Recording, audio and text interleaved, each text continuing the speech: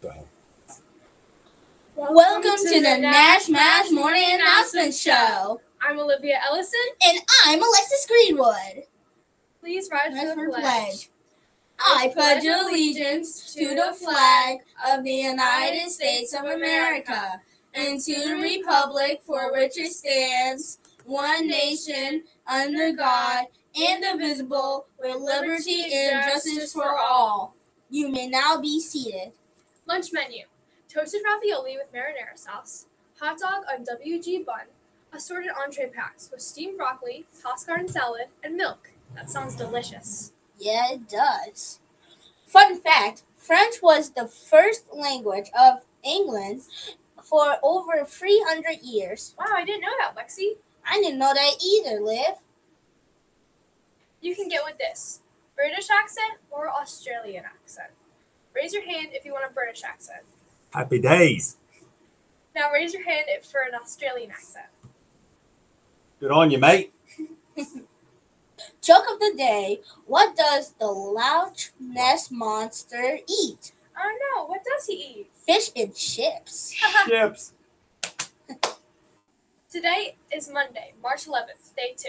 MASH, work on slides. Make sure you use capitals and ending marks when needed. Ramp, Blue Crew, Homeroom Helpers, and Laugh, check the schedule. Attention bus buddies. If an unexpected hurdle arises, you are trusted to overcome with maturity. No itty-bitties left behind. Random question of the day. If you only had 3 hours a week for one hobby, what would it be? I would probably choose acting. I'd probably teach art. Competitive eating. Word of the day, Cupid. Cupid is the Roman god of love. Cupid is usually a winged boy, often holding a bow and arrow. She purchased a large Valentine's Day card decorated with hearts and Cupid. Good looking out. Never leave an area without telling an adult where you are going. Bathroom, lessons, a different teacher.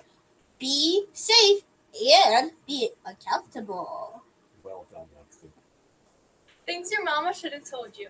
To get rid of ants, put small piles of cornmeal when you see them. Ants will eat it, take it home, and can't digest it. It may take a week or so, but is safe for areas with small children and pets. The ants are coming. Oh no.